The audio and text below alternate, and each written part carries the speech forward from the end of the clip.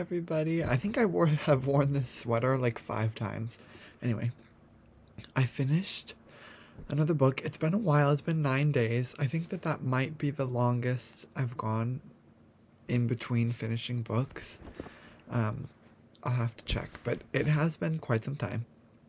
And it is not because I was reading a super long book. It was just because I was not reading very much. Um, but I finished Summer at Tiffany.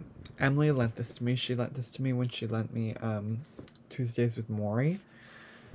And so I didn't get to, well, I was reading it along with everything else. So I started it like, I started it a while ago, like on the 1st of February, I think. So I've been reading this book for a long time, but it was not my priority book. Like I was reading Death on the Nile, and then I read Out of the Silent Planet. I was reading Hamnet. So I had just a couple of other, I just washed my face and there's like water in my ear. So I was reading a bunch of other books while I was reading this one. But since I finished Out of the Silent Planet, I put this at the top of the list. And I think that this was like my favorite book that I have read in February. I love this book. It's just about these two girls, Marty and Marjorie, and they are spending their summer in New York City, and so they're working at Tiffany and Company. And so it's 1945. It takes place like before VJ Day. Also, VJ Day was like a day or two after my birthday, and I had no idea. Not that I was born in 1945, but you know what I mean. And so it's like, it's super simple, but it's so like fulfilling. Like it just made me so happy to read it. And it's not like a book that changes the world, and it's not like a memoir about forming, I don't know, like the cure for cancer or something like that. It's just these two girls working at Tiffany for the summer. And it's just, it's so nice. And I love the cover. I'm pretty sure that's the Tiffany building. Or just, yeah. But I loved it. I loved it so much. So unfortunately I have to give this back, but I did order myself my own copy of it because I loved it so much. And I read, let's see if I can get it. I'm not even gonna try. I read this book called The Shoemaker's Wife, and that was like the first book I read that got me back into actually reading. So I read that in August, and then I finished it in September. That was a long book. That was like almost 500 pages. But the author, Adriani Trigiani, has a blurb on the top of this. And she writes like Italian historical fiction. So The Shoemaker's Wife is like, goes over, everyone should read that. That book is so good. It goes over like 60 years. It's a love story. But she also has a new book coming out called The Good Left Undone, coming out April 26th, that I'm hoping to get. But yeah, this book was so fun. I am upset that I read the end. What is my cat doing? I don't know.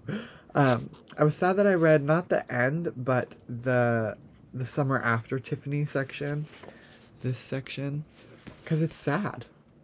Like, it's not happy at all. Wait, was that it? Yeah, the summer after Tiffany. That was really upsetting. But the book was great. I love the book. And I think I know what I'm reading next. I've got lots. I have 2 other books that I'm reading at the same time, and one that I probably won't finish for a while. But then obviously, I don't know, I have not talked about this in a while, but Emily and I were reading Sense and Sensibility. We haven't read that in quite some time. But what is she doing? Oh, I can't turn you that far because you're plugged in. She's like rubbing her face up against my dresser drawer. Oh, now she's gonna push my Hydro Flask off my desk.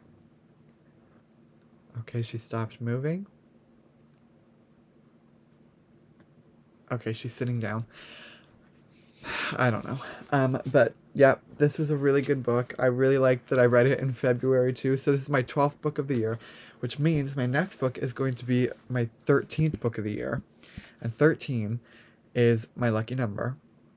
So it better be a good one. And I wanted to do something like ceremonious for 13 books, but I don't think I will because I don't know what to pick. Oh, let me show you this. Okay. Ella got this for me because she read my Seven Husbands of Evelyn Hugo paperback copy. And in her possession, it got a little janky. And so I was a little upset, a lot of upset, because I love my books. I don't know if I've talked about this before, but I have a strange attachment to my books. So she got me the Seven Husbands of Evelyn Hugo hardcover. And isn't that just fantastic? Oh my god, I'm so in love with it. I think if I reread it, I'll probably reread it with this. But it's just, oh, I love this cover, and you can't find it anywhere in the US. And so she found it, and she got it for me. But yeah, it's so awesome. Anyway, that's it. I loved Summer at Tiffany. Thank you, Emily, for lending this to me. And I'll see you all soon when I finish my next book. See you later.